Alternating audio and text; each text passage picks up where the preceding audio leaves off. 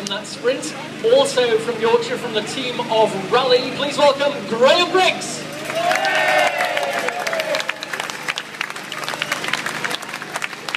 Shake hands for second and third place. And so we come to the winner of the Claremont Private Hospital Sheffield Grand Prix for 2013. From the team of Madison Genesis, put your hands together for the winner, Dean Downing! Well, he's pretty pleased about that, isn't he?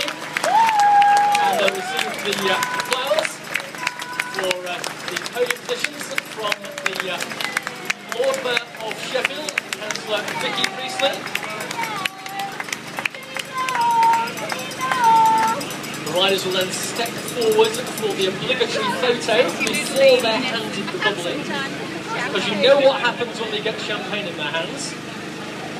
So just before we present them with that, we'll ask the riders just to step to the front of the podium to display those bouquets.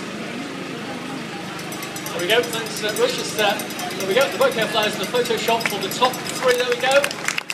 Russ Downing, Graham Briggs and Dean Downing displaying those bouquets.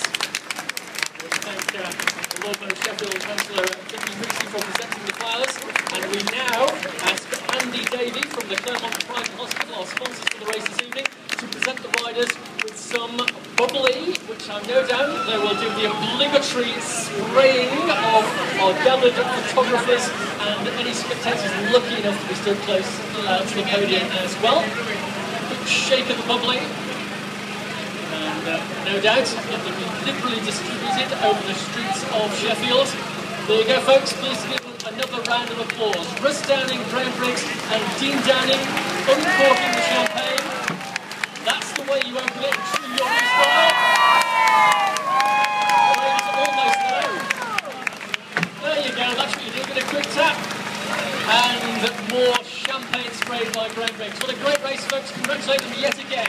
Your top three in the Claremont Private Hospital Sheffield Grand Prix, the flying around the British Cycling Elite Circuit Race Series. The winner, Dean Downing. Second place, Graham Briggs. And third place, Russell Downing.